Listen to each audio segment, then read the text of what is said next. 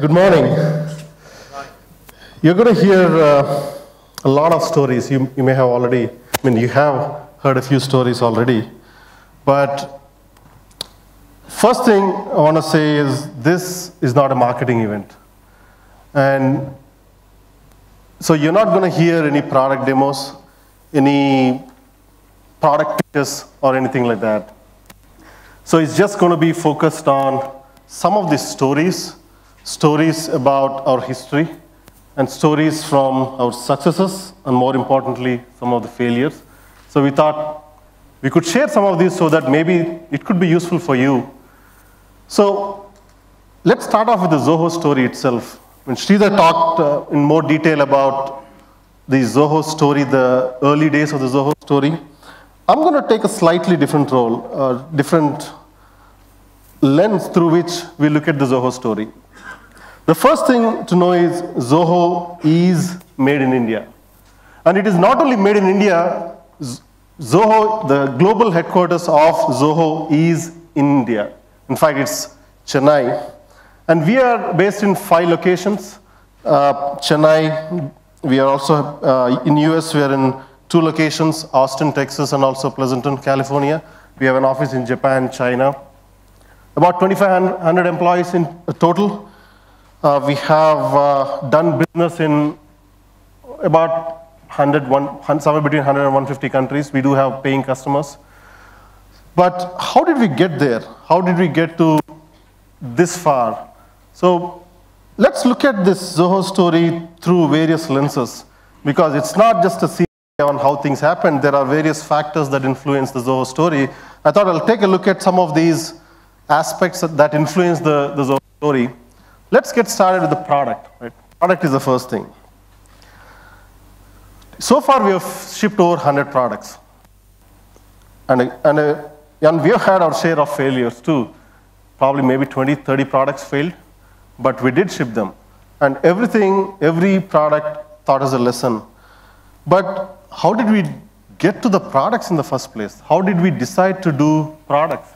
Because back in the day, in about, say, I think around 95, 96, it's all about services in India, right? How did we decide to do products versus services? Productivity, that is the first thing that we measure. If you measure the productivity of a company, how do you measure that? It's typically measured by revenue per employee, right? So total revenue divided by the number of employees, simple. If you look at the revenue per employee figures for some of the services companies out there, they look like this. Basically, 48K per employee for services companies like TCS, Infosys, Wipro, somewhere between 40 and 60K is the range. Now compare that with the revenue per employee for the product companies out there. 700K for Microsoft, Google 1.3 million, Apple inching close to $2 billion. So that's revenue per employee difference between the services company and a product company. That's a significant difference there. So if you were to do a company, what would you do? Would you pick services or products? These may be the latest numbers today, but the difference was pretty much the same back then as well. So obviously, we picked products. So now that you picked a product, what product do you build, right? How do you decide which product to build? I'm not going to get into any of those details. My colleague Priya will be talking about this particular topic tomorrow. We have a dedicated session for this. But let's just say our first product was Java-based SNMP API. Sounds pretty boring, right? Well, it made money. How many of you even know what SNMP is? That's 5, 6 hands. OK, that's good. Well, once we started doing the SNMP API, that was back in '96, the target market was OEMs. And like companies like Cisco or Motorola, Nokia, all these companies would pick our products, and even printer companies, and embed it inside their products. So our name itself was not known. But as long as we were paid, we were happy, so we just shipped the product. And this was our initial website, I think a couple of years later. I know it looked beautiful. But from 1996 to 2000, we have seen some decent success. And all these products were available under the name of WebNMS. We did about, I think, 10, 15 products around then. And we have had some success into printers and some of these vendors out there. But more importantly, what happened during those 4 years was we gained confidence because we have been doing products out of India. We had paying customers, and we had money in the bank. And that gave us a lot of confidence in building products. That was the beginning. And then in 2001, that led us to branching out and creating an alternative line of products. And that is how our second division, Manage Engine, was born. So Manage Engine is basically a suite of applications. We have about 30 plus applications in that suite currently. Suite of applications for IT departments to manage their network servers and all of that. And once the Manage Engine took off, this was the initial website for the Manage Engine. Again, you'll see a lot of products. It's all about products, and these were downloadable products. Again, as things progressed, again, we gained more confidence. We added more engineers, and we kept on developing products. And then in 2005, we got even more ambitious. We said, let's target maybe a bigger market. Because we had the confidence, we had the people.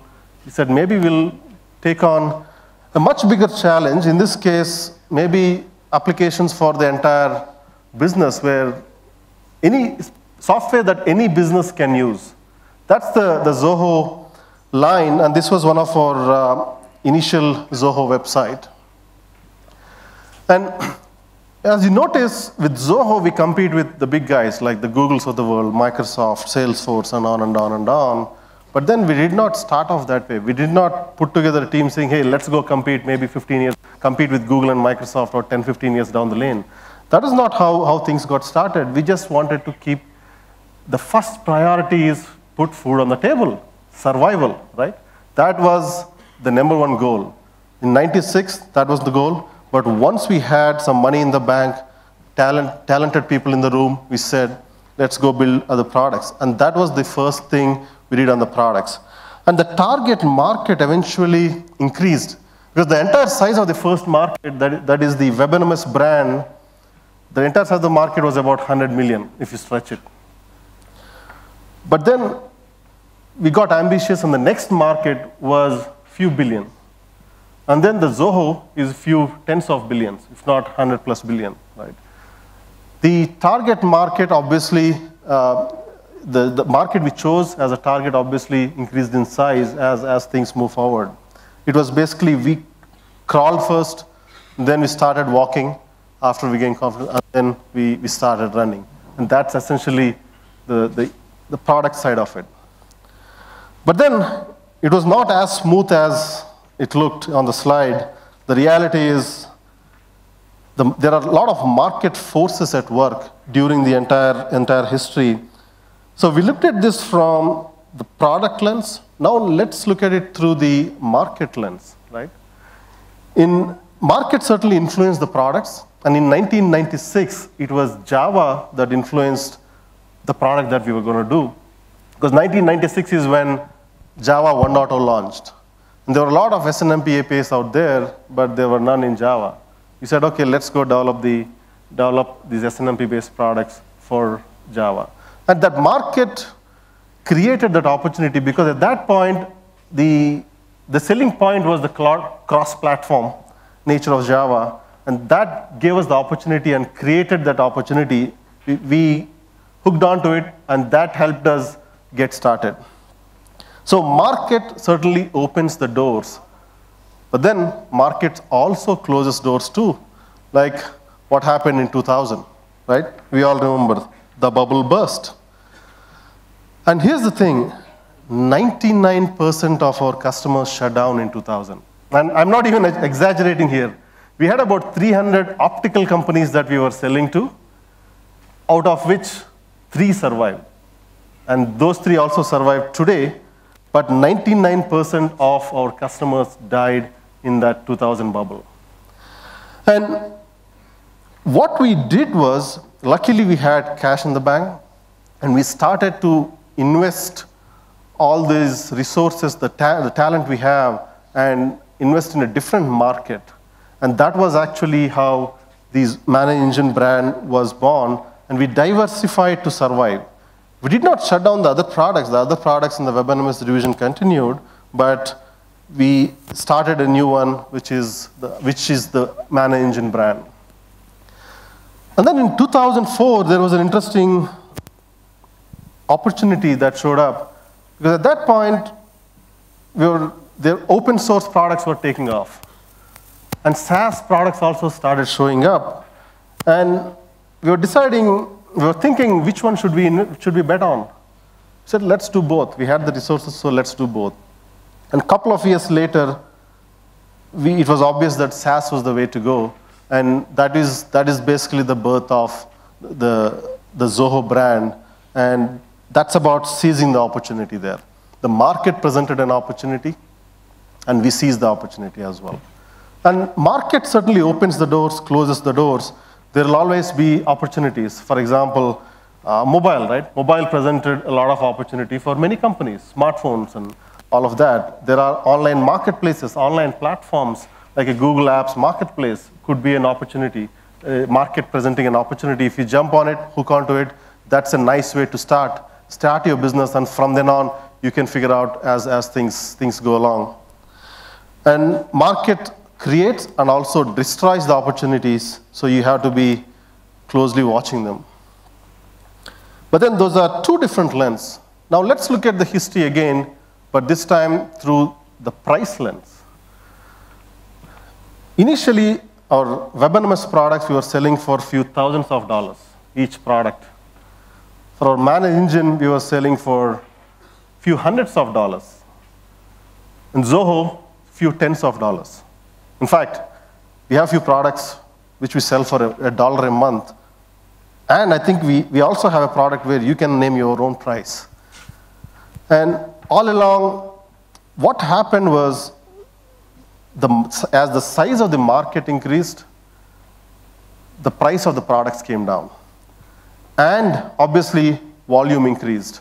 If you look at the total number of user base for something like a WebNMS, the maximum number of users will probably be 5,000.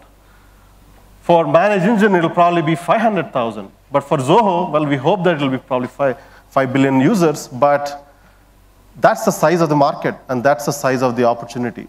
And because the size of the market is so big, it influences your pricing, and obviously for Zoho, the pricing reflects that.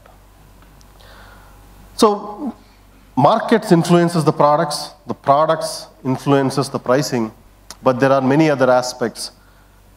So you have to look at, say, the people. That's another lens. If you look at the history of Zoho, we started off with, say, 6 people, as Sridhar mentioned this morning, but from then on, we ramped up. Now we are about 2,500 employees, and 2014 is not complete yet, so you'll see that growing. We are kind of hiring about 2 people every single day, and we have been ramping it up. And you'll notice a trend here. After the bubble burst, you'll notice that we kind of freeze some hiring. And again, that was the survival mode and reinvention mode. So we kind of freeze that. Note that we did not lay off any people. We used the talent. It's the same talent that worked on other products as well. And again, you'll notice some slowdown after the 2007 crash as well. But then, when the size of the target market was in millions, the employee size was in tens. We are less than 100 people. The size of the market was in billions. We had a few hundred people. But now the size of the market is few billions, few tens or hundreds of billions. Now we have a few thousands of people. But there's one thing you'll notice throughout: we retained people. Do a simple exercise. When you meet any Zoho employee here, ask them how long they've been around. You'll be surprised. See, the average, say, if you look at all our product managers, for example, the average tenure is probably 10 years. They've been around with the company for 10 plus years. The reason is our employees value our values. That's an important asset to the company. But what are these values? right? Let's look at that particular lens. Let's look at the history through that lens. Throughout these 18 years of history, our strategy changed, our products changed, the markets changed, the pricing changed, but one thing remained intact. Our values remained intact. And what are these, right? Long-term focus being one. Never started the company thinking, yeah, we can flip it and maybe make a quick buck. If that was the case, it would have been done 10 years back, or even before that.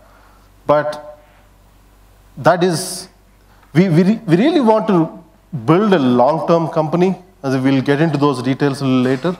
But this is a company that was not built to flip. And you'll see a lot of these companies out there, here, and even in Silicon Valley, where these companies are built to flip. Create a product, get a lot of users, raise some bunch of money, and then flip. Just sell the company, and then buy a house in front of a beach and retire, right? That's a typical story. Certainly that's not us. And our people value that. And I like this, what Sridhar said, we are in business to run it, not run away from it. And that kind of captures what we think and our long-term focus. Another value is zero debt. All along, we had no debt. That helped us even back in 2000, that helped us survive and navigate that particular bubble. Engineering focus. When we think about the culture of the company, it's product-centric. Like they say, it's location, location, location for some businesses. For us, it's all about product, product, and product. And then the marketing and sales come in. But we are an engineering-centric company, and you'll notice that throughout. Because unless you have a product, what do you have to market or sell? So that's engineering focus also defines some of our product-centric culture as well. And also, you'll not see any forced sale. If you have used or signed up to any Zoho product, you're not going to see salespeople calling you and trying to sell you something. Our model is simple. If you like it, you buy it. If you don't, you won't. It's as simple as that. But the product has to be reachable. You should be able to go online, try an application. It could even just be a free application. So we offer a free version of every single Zoho product out there, and you can try it. If you like it, evaluate it, you buy it, right? So we try to remove the friction there, and combine this with our engineering-centric focus, you'll notice that we prefer to retain the culture that way. So adding a lot of salespeople will change our culture, and we want to avoid that. Privacy. That's another core value. You're never, ever, ever going to see any ads in Zoho products. When we offer a free product, it is going to be genuinely free version of the product. We're not going to make money selling your information to someone else, to advertisers. Because advertisers are not our customers. You are. And all of these are some of the values of the company. And all of these are important. There are more than these. But all these values define the culture of the company. And that brings us to the last one. If you look at the culture lens, we define it as the Silicon Valley product culture with Indian values. That's how I would define the Zoho culture. We move with the speed of the Silicon Valley product company, but we have the Indian values. And that is one of the biggest assets for the company. And it is certainly an engineering-centric company, and we have my friend Sridhar Iyengar, who is going to talk about the product, how to create a product culture today, and he'll get into more details on how to build a product culture in your organization. And it's simple, right? We value our people, and our people value our culture, and that's one of the key reasons they stick around. So if you notice all these items here, we looked at all these lenses. It's not one thing that stands out. All of these are interconnected. One cannot go without the other. And that is basically 18 years of the Zoho story in a nutshell. Thank you.